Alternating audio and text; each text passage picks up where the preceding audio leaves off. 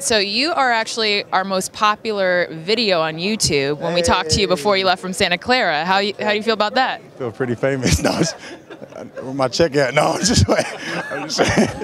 We'll combine. We'll start a GoFundMe for you.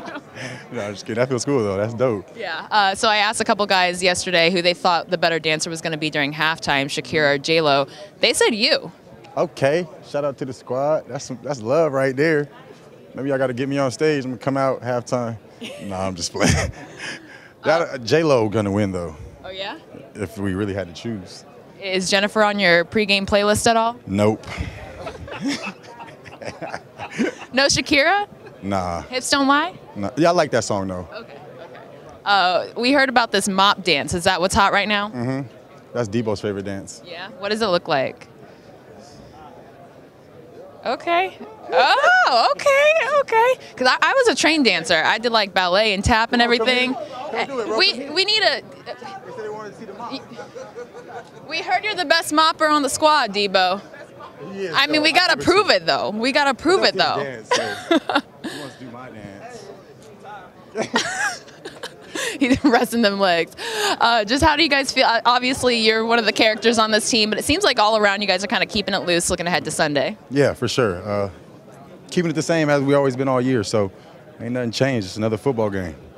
How do you guys, just look at it as another football game with no pressure? When do you think that maybe the magnitude of it all might hit you, if at all? I think it honestly hit me when we made it after we won against Green Bay, but I just feel like the way we've been playing in these playoffs is we really done put our foot on the gas.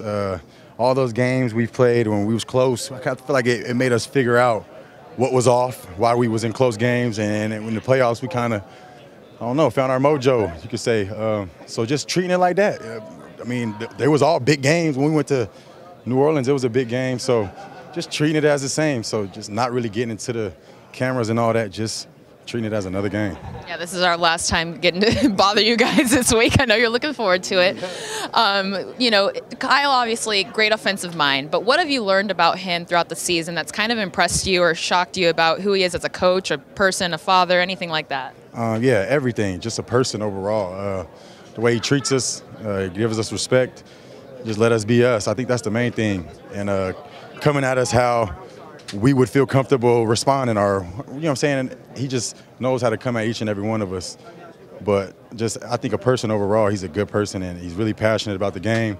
And then that just makes him a better person overall, trying to help us all be better through the game and just life itself. Does Deebo's dance talent match his maybe vocal talent at all? Is he much of a singer? Yeah, he be singing sometimes.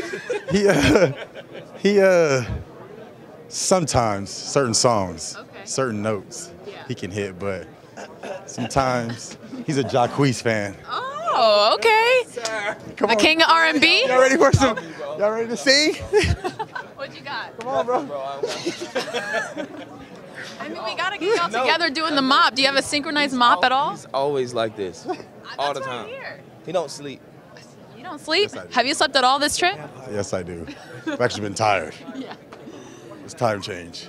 How much family do you have coming across the country to see? I just got my mom, dad, 2 brothers, and my little sister. Just my immediate family. I'm very excited to see him. For real, for real. Can you imagine having a rookie season the way Deebo has had? Oh, I could not have imagined. I think it was God not wanting me to have a season like that my first year. So he would have knew I'd been acting up. But nah, if I did, I know I would be even more energetic if I probably did. But everything works out how it's supposed to, I feel like. And then he had like a moment of honesty with us in opening night. He talked about how hard it was to learn a Kyle Shanahan playbook. Can you kind of relate to that a little bit? Oh, yes, for sure. I actually told him that he was developing quicker than I was, like learning it, just processing it quicker. You could tell in his game. It took me a little minute to just be myself while you playing in the playbook.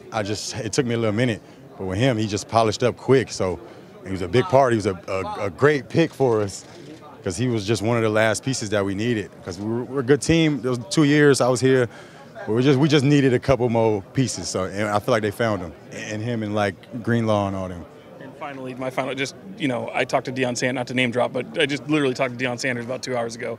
And we talked about how, his celebration, his dancing, and how it's evolved. Like, he was almost like the first one. Yeah. Do you guys kind of look at him as like the OG for that? And do you like the way it's evolved from when he was doing it? Yeah, prime time, man. That's the guy, man. Swag, the whole 9 yards, you know what I'm saying?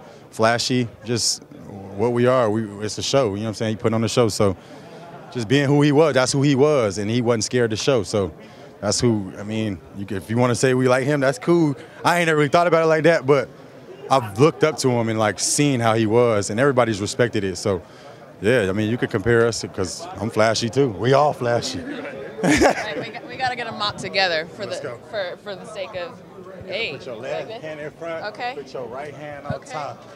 Mop. Hey! Am I certified? You're certified. Okay. Thank you. Appreciate you.